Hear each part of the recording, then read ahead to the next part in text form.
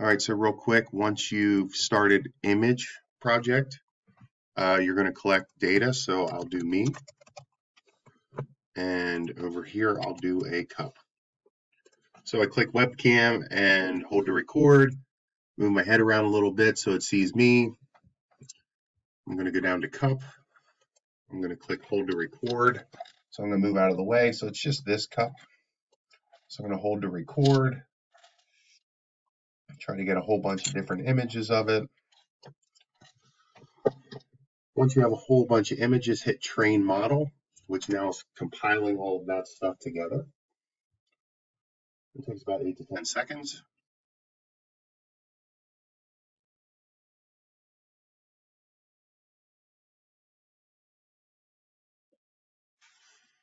Now you'll see the results here.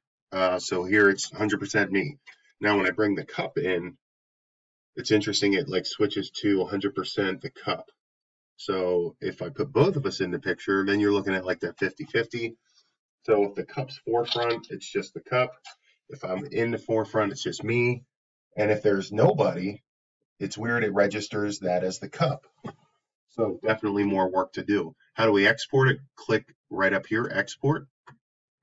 There's a whole bunch of stuff here. You want to click on this, upload my model. So click on upload my model, give it about 5 seconds. And then right here on the right, you copy that link. That's what you're going to email to me. That's how you do it.